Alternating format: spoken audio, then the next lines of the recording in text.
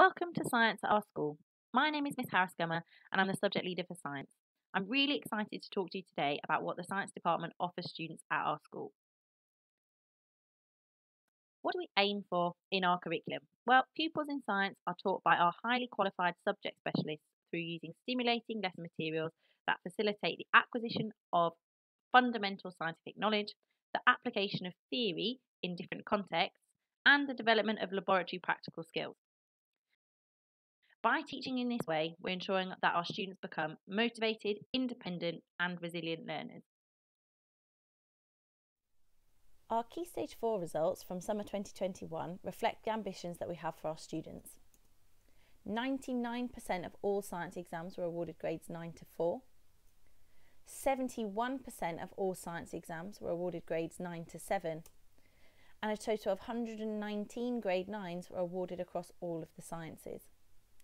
This was a fantastic set of results for our students and can be attributed to the hard work which both they and the department put into their exam preparations.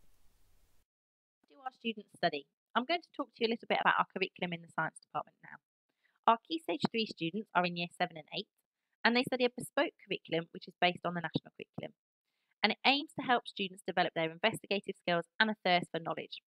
Students will study a range of topics across all the three sciences.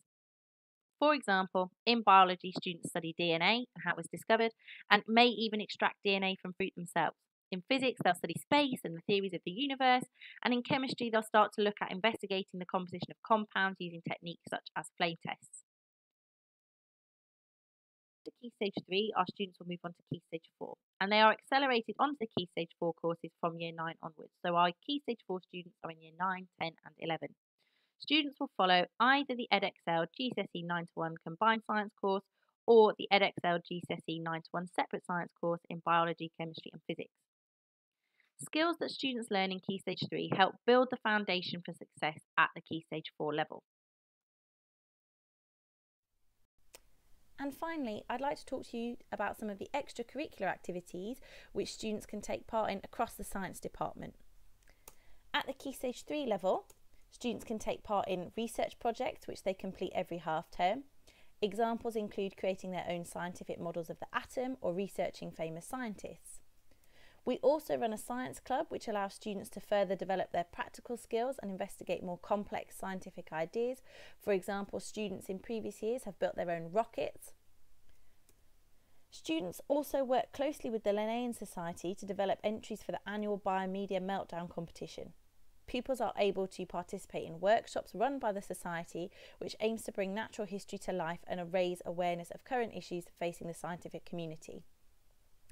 Another competition that our students can take part in is the Step into the NHS competition, which helps them to develop their knowledge of careers in the NHS.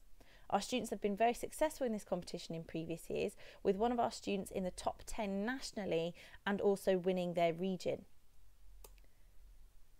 At the Key Stage 4 level, students can be involved in the Brilliant Club, which is an external provider, and can opt to complete science-related projects and use the expertise of their science teachers to support their independent research.